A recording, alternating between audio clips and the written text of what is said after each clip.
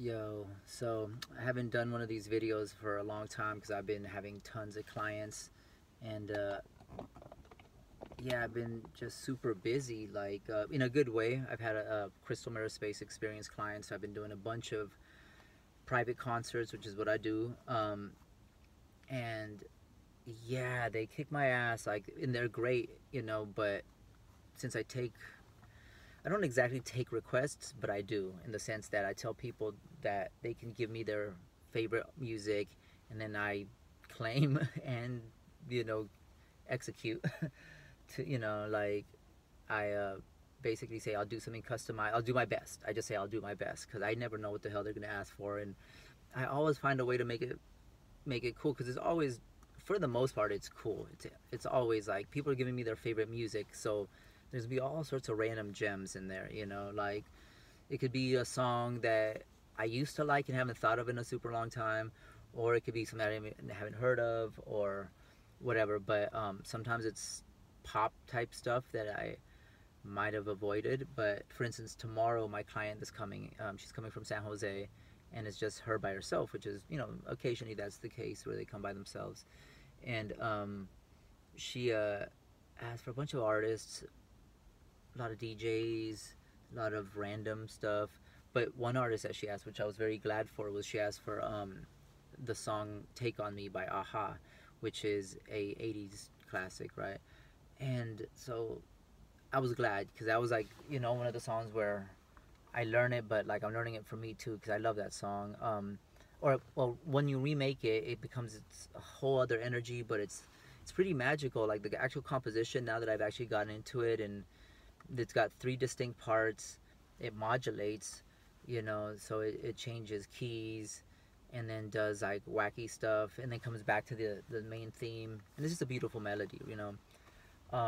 It was tougher than I thought because it was, for instance, during the chorus when the singer makes the he goes up the octaves, and my micro chord only has 2.5 octaves, so he goes up like four, or like, point is, it's nutty. But as I'm singing it with a vocoder, when I switch from the A to the B part, the loops I have on one pedal versus the other, so I have to switch over, but immediately simultaneously pitch down the vocoder to do the whole sequence he does where he goes "Take on me," and he keeps going up high until a very high note. So to start from that low to get that high, not only do I have to pitch it down, but halfway, and do that low verse, then immediately pitch it back up, continue up until the high note. So it takes a hell of a lot of practice. It's really easy to forget to pitch it down, or pitch it down but then forget to pitch it up, and then simultaneously switch to the next part and already be like singing the next.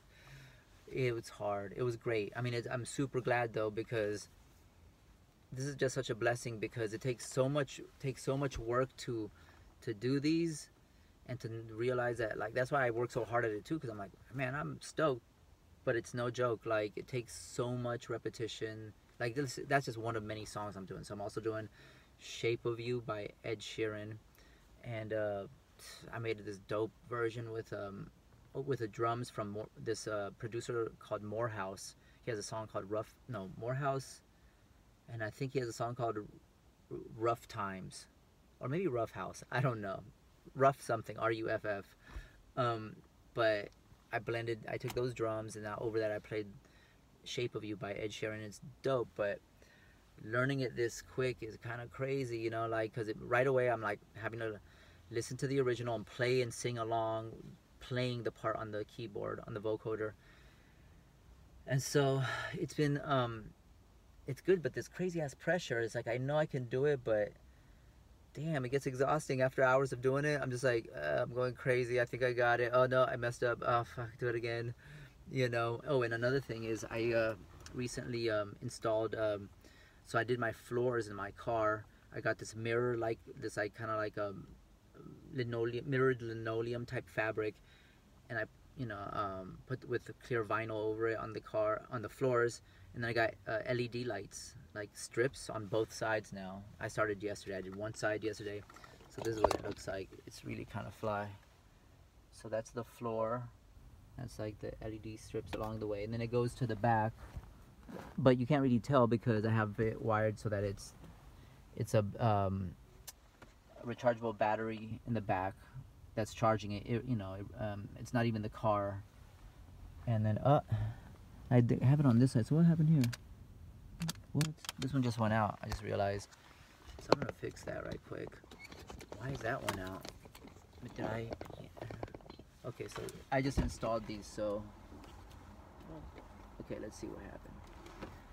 Let's see. I don't think it's the battery. I think what it was I pulled on one of these strips of sequin.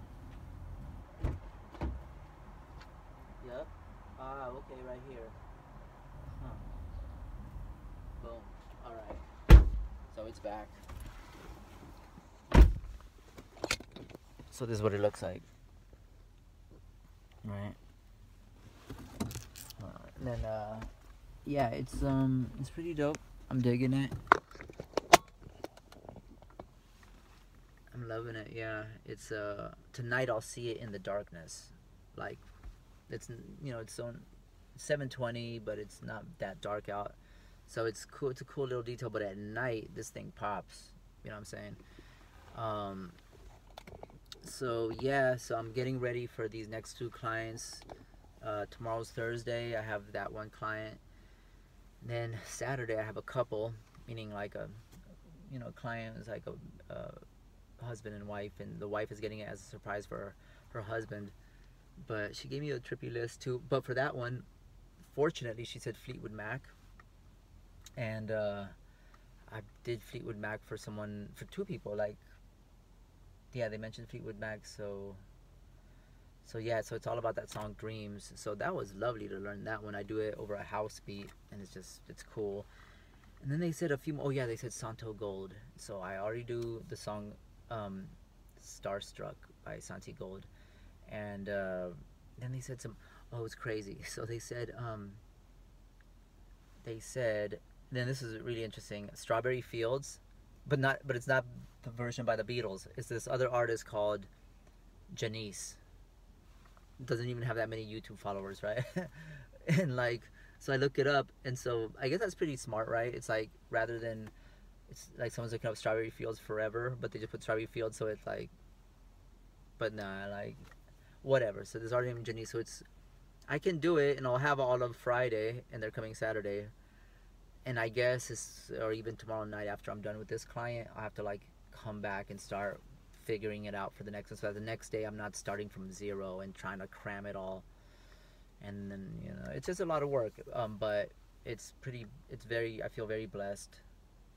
Because it's like I'm getting to play constantly, but like grad school level of time expenditure and energy and consistency, and like it's making me better, and it's cool, and I'm digging this whole transformation in the crystal mirror spaceship. It's what it was with my friend Bomb Snacks. She had asked me if she could do a music video in my car for this really dope song. She's a dope vocalist. Like, she's a really good MC, and her lyrics were really dope. And so, but then it turned out it fell through. She wasn't able to make it. But either way, like, I'm always trying to upgrade and add more stuff, more lights, more, This is a hat I made a while ago, like a year ago. This is just mirrored mylar, and then like just some shapes out of it. So yeah, I gotta get up there. So now it's about 7:20 something, and I'm probably gonna practice till at least midnight. I'm gonna try not to go too late because I don't want to be hella tired tomorrow. That shit is rough, yo. I'm gonna have to be practicing throughout the day. It's gonna be crazy, but it's gonna be good. So by midnight tonight, I'm gonna have to have something pretty solid, because I'm definitely gonna put hours in tomorrow. So, I put in the work for my clients, and this client was a trip because she booked it like a month and a half ago, to do it like a month and a half ago. But she wasn't able to make it. Then she said, "Oh, let's just do it in April." And I was like, "Sure, no problem." But damn, it came, and she hit me up last week. It was like, "Oh, can we do it this Thursday?" I was like, "Oh yeah, let's do it." In my mind, I was like, "Yeah, I'll nail that." But no, I always know it's gonna be a lot of work, you know. But it's great, you know. I really love it. So I'm about to go on an epic journey, and yeah, talk soon.